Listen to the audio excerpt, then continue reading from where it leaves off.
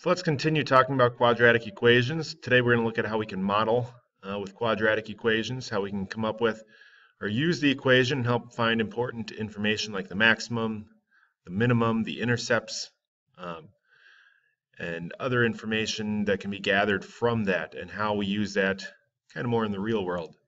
So first thing we want to take a look at is kind of the basics of first of all, quadratic equation in standard form. Uh, Quadratics are degree 2 equations. We've got an x squared. We talked about how to solve it by factoring or graphing.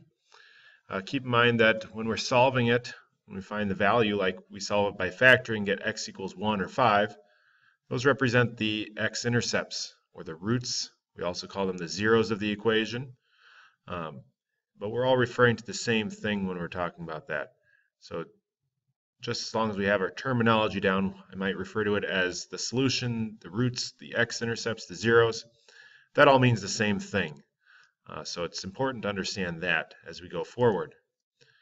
So the other thing it's important to know is that there could be three possible solution types. There could be two solutions if we cross the x-intercept twice. If it's on the x-intercept, if the vertex is on there, we have one solution. If it's above and opening up or below and opening down, we don't have any solutions, any real solutions. We'll talk about imaginary solutions when you get into higher level math, maybe Algebra 2 or pre-calculus. But keep that in mind with the number of solutions. So let's take a look at a vertical motion model. So if you throw something up in the air, you know a couple things are going to happen. You know that, well, gravity is going to pull that thing down, and however fast you throw it, the object into the air will have an effect, and wherever that object starts will have an effect. So as we take a look at projectiles, those are objects propelled into the air but can't keep themselves in the air, such as a thrown ball. We use this vertical motion model. So the height in feet is h, and we have three parts to this. The first part is gravity. Gravity pulls down on it. That's why that's negative. And the initial velocity of the object thrown up pushes it up plus the height. So three bits of information. So T stands for time, in this case in seconds. And then V is our initial vertical velocity. So how fast that object is getting thrown up into the air. And then S is going to be our initial height. So this equation models a projectile launched when we're measuring in feet. If we were measuring in meters, it would be a little bit different. But let's take an example of the shot put athlete. They throw the shot put in the air with an initial vertical velocity of 40 feet per second. And we want to come up with an equation that's going to model this. What is the height of the shot put over time?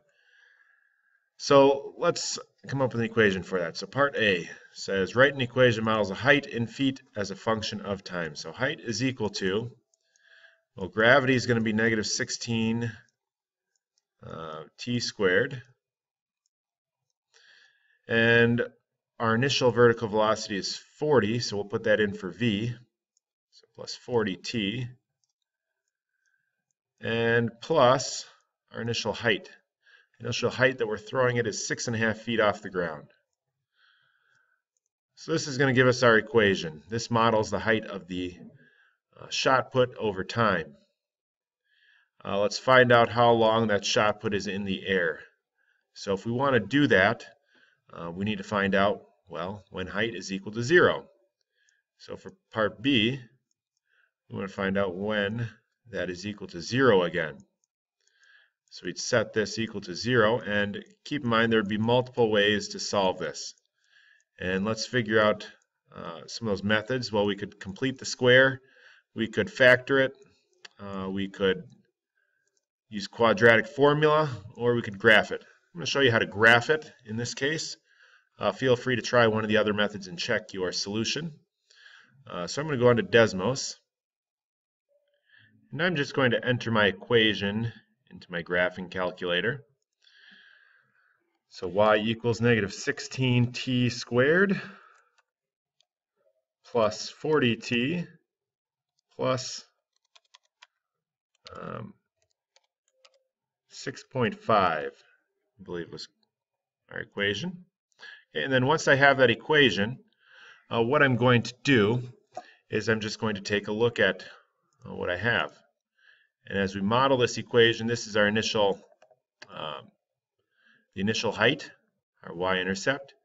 Shot put goes up in the air, reaches the maximum of 31 feet at 1¼ seconds, and it reaches the ground at 2.653 seconds when its height is 0. So using my graph, I can model that equation and figure out that the shot put is in the air for 2.6 seconds, or 2.653 to be more exact. So we could enter that value in and say, well, our height is 2.653 seconds, as long as we interpret our graph correctly. You would get the same thing if you use the quadratic formula. Now keep in mind, if you use the quadratic formula, you would get two solutions because there are two x-intercepts. You'd get a negative value because it crosses at two spots, but we're not interested in that one because that would be if we went back in time, which we can't. We're starting here, throws a shot put up, and it lands back at 2.653. Okay, let's take a look at our next example. We've got a bridge, a suspension cables between two towers at the Mackinac Bridge in Michigan. Those form a parabola.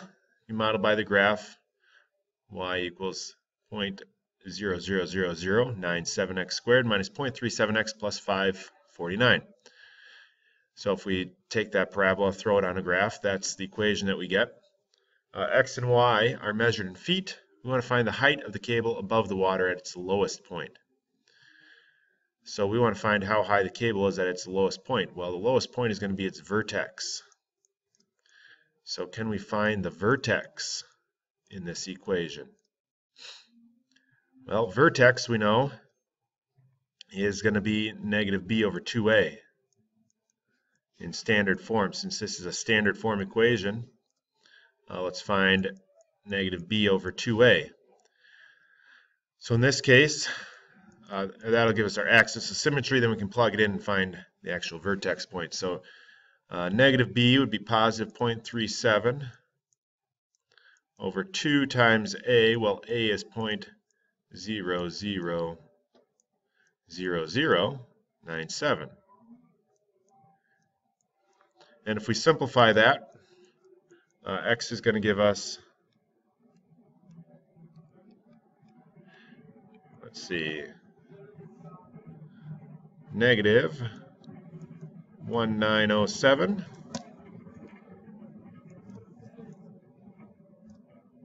Not sure if I did that right. I calculated the negative. It should have been positive, right? Positive divided by positive is positive, Mr. Hochmuth. So if I do that right,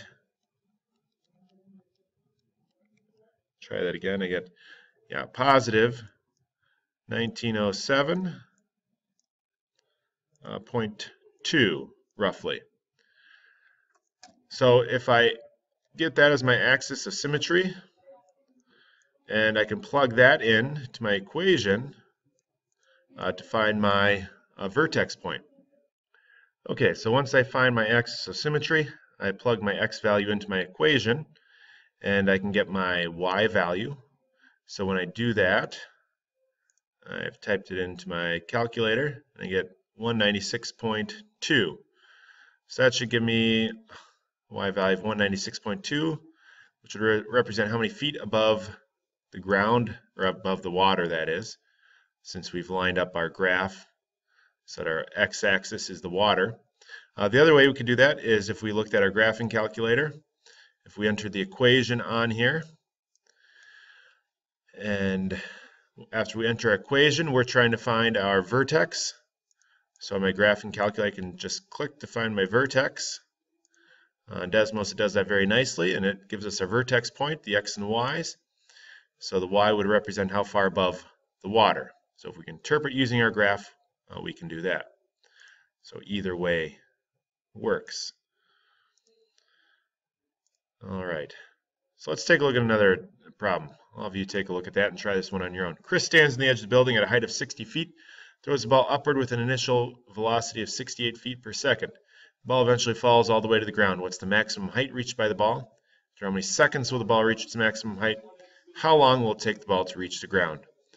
So remember, we start with this is a projectile. The ball is going up in the air, but it's not going to stay up in the air too long. Negative 16t squared plus vt plus s. Okay, so come up with your equation and then answer the questions up there. Restart the video when you're ready to see an explanation.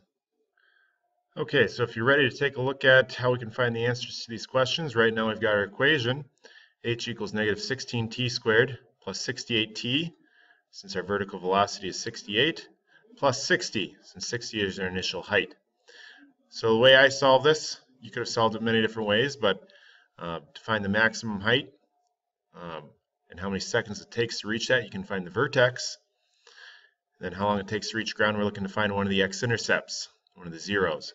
So I graph this. So if we take a look on Desmos, if we graph it, so I enter my equation, h equals negative 16t squared plus 68t plus 60. Notice this graph doesn't look very good, so I got to change my window, change my x-axis to something that will work. So I'll just go negative 5 to time I think this will be in the air, maybe 15 seconds. And height, well, I know it started at 60 feet, so it's not going to go too much higher, so let's go 0 to 200.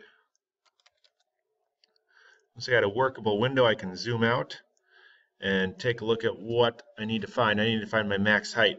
It's going to be right here, my vertex. So my max height, I can see, is going to be 132.25.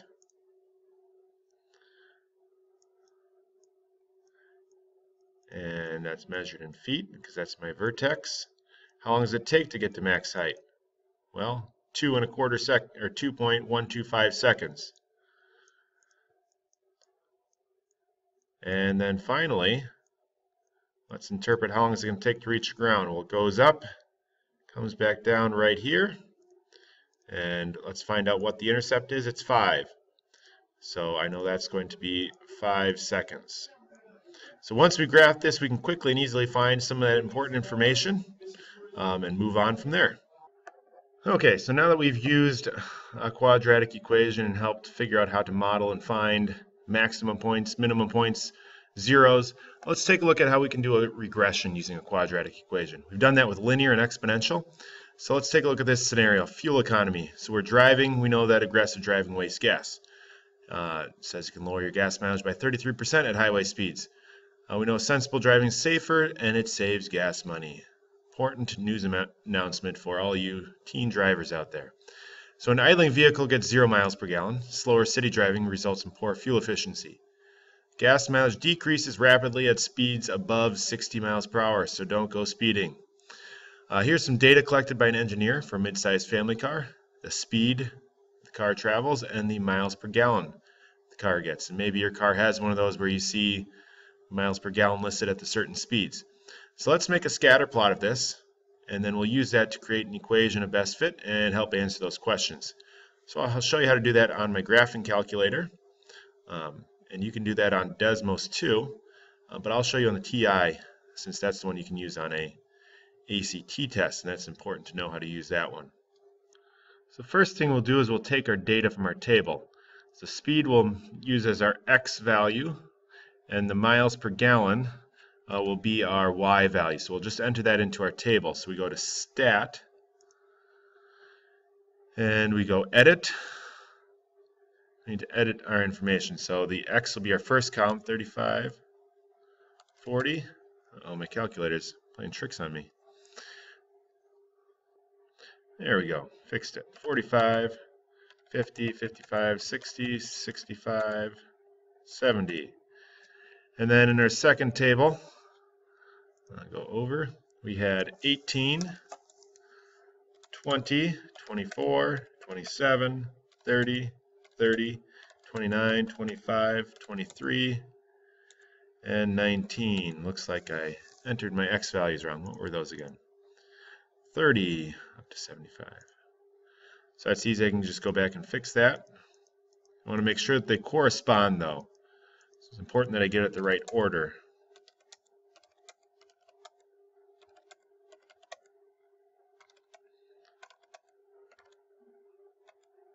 All right. So now once I have those, I can make a scatter plot.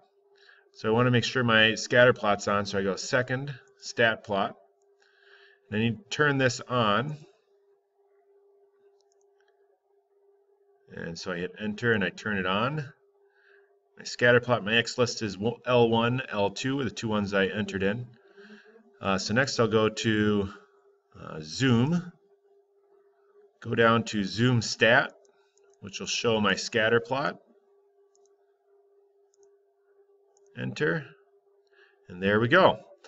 So from there, hopefully you can tell, but that looks kind of like a quadratic equation now, doesn't it? If I were to draw my curve, it looks kind of like a parabola. So we need to create our equation for that, our quadratic of best fit. We're going to do that by going back to stat, and we'll do our calculate. So over to calculate, and go down to quadratic regression. Hit enter. Those are the right values that we want, line 1, line 2 for x and y. We're going to calculate our equation, and it gives us our a value, b value, and c value. So I could just substitute those in to get my equation. So once I have my equation, the way I can use it now, I go back to my y equals, and now to enter my equation, I go to variables, I go down to statistics, and over to equation, and I'm going to use my regression equation. It's stored for me automatically in this calculator, enters it there. Go back to my graph, and it draws my nice parabola for me. So now we can work with our parabola and answer our questions. So as we go back to the questions we want to answer with this, we've gotten our equation. We found that from our quadratic regression on the calculator. Substitute our a, b, and c values. We want to determine the speed that maximizes miles per gallon. So that's going to be at the vertex. So in our TI calculator, we can calculate that by going second calculate. And we go to the maximum. And left bound means get to the left side of the maximum. Right bound means get on the right side of it. So I'll move my cursor over. And guess, it's somewhere in between there. And then it calculates at 53.6 and 29.2 as our x and y values. We want the speed that maximizes that. So the speed is our x values. So our speed is going to be 53.6 miles per hour. So 53.6 miles per hour is the most efficient speed for this particular car.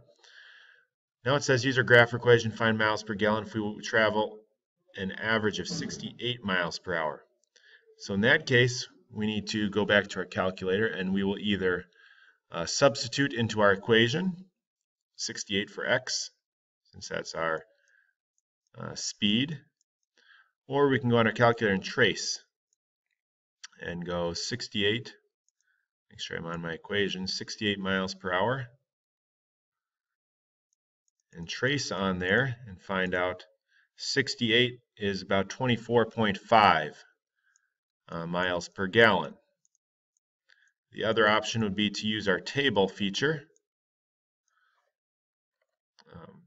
We say 24.5 miles per gallon. The other way is go onto our table, so second table, and we go down on our table until x is 68. You can type that in there. But I just have to keep going down until I find that value. Or if we go back to our graph, we can do second calculate a value when x equals 68. And according to our equation, it'll give us that value right away. So multiple ways to do that with our calculator. It says this function model could lead to some unreasonable conclusions. Identify and discuss at least one such example. Well, as we zoom out on our graph, you might be tempted to think that, as we look further out, that there's a point where, we get negative gas mileage, or we get zero gas mileage. Well, we know that's not true. If we have these intercepts, we know that it's not possible that if we're driving at a certain mileage that we're going to lose gas and get negative gas mileage.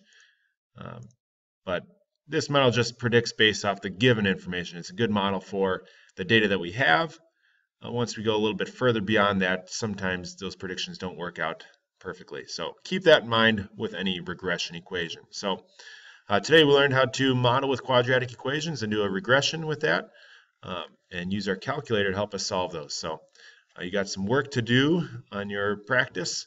If you have questions, I can help you with that in class.